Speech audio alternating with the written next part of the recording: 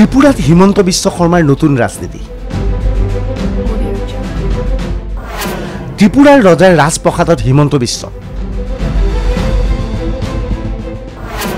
ত্ৰিপুৰাৰ ৰজাৰ সমৰ্থন লাভ কৰিবলৈ নতুন কৌশল। ত্ৰিপুৰাৰ বামপন্থী চৰকাৰক উচ্ছেদ কৰিবলৈ বিজেপিৰ ব্লুপ্ৰিণ্ট।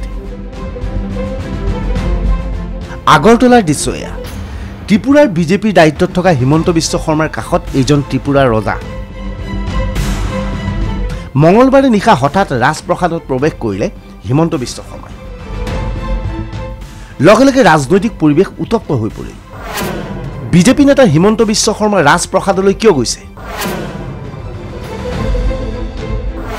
মহাৰাজ প্ৰদ্যুৎ কিশোৰ দেৱবৰ্মনৰ সৈতে হিমন্তৰ কিহৰ বৈঠক? মহারাজ প্রদ্যুৎ কিশোর দেববর্মন হল ত্রিপুরা প্রদেশ কংগ্রেসের সভাপতি। প্রদেশ কংগ্রেসের সভাপতির বাসগৃহত হিমন্ত বিশ্ব কিয়? উল্লেখযোগ্য যে ত্রিপুরাত এটা সময়ত রাজতন্ত্র চলিছিল। ত্রিপুরাত এতিয়াও রাজ পৰিয়াল আছে। এই ৰাজ পৰিয়ালৰ সমগ্ৰ ৰাজ্যখনত ব্যাপক প্ৰভাৱ আছে। উত্তৰাধিকাৰী সূত্ৰে এতিয়া ৰজা হৈ আছে প্ৰদ্যুৎ কিশোৰ দেৱবৰ্মন।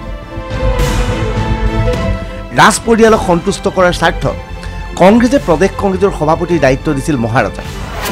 শুনি আচৰিত হ'ব হিমন্তৰ শেহতীয়া ব্লুপ্ৰিণ্ট। স্বয়ং কংগ্ৰেছ সভাপতিক বিজেপিৰ বেনাৰত ৰাজ্যসভালৈ প্ৰেৰণ কৰিব বিচাৰিছে। মঙলবাৰে নিশা এই প্ৰস্তাৱ আগবঢ়ালে হিমন্ত বিশ্ব শৰ্মাই। মহাৰাজাৰ কাষতে হিমন্তই এই কথা ক'লে সাংবাদিকক। We'll see Maharaja in Rajya Sabha. Huh? Sooner or later, Maharaja will be in Rajya Sabha. Na? From which party? That is, he will decide, but that is... All these things are to be decided by the people. And the fact is that I've always thought of going to Delhi through center. I don't have state politics in mind. He doesn't want to do But I want to do one thing for sure. Manik सरकार को state से हटाना है, left को state से हटाना है. But आज का जो मीटिंग हम लोग का था, there was nothing political about it. আসলতে মঙ্গলবাৰে নিশা ৰাজপ্ৰসাদত হিমন্ত বিশ্ব শৰ্মা প্ৰৱেশ কৰাৰ লগে লগে সকলো হতবাক। সাংবাদিকৰ সন্মুখত যথেষ্ট বিনম্ৰভাৱে হিমন্তই মাত দিলে। He is in Congress, ये मेरा कॉल नहीं है और महाराजा को मेरा बोलना भी ठीक नहीं है. We respect him. So let's see how things happen. BJP নেতা কংগ্ৰেছ সভাপতিৰ ঘৰত কিয়? মহাৰাজাৰ সৈতে হিমন্ত বিশ্বৰ কি সম্পৰ্ক? মাজনিশা দুই পক্ষৰ মাজত কিহৰ আলোচনা? अपना ये हेमंत दा और हम 20 साल से एक दूसरे को जानते हैं. जब एक समय था जब हेमंत दा और हम एक ही पार्टी में थे.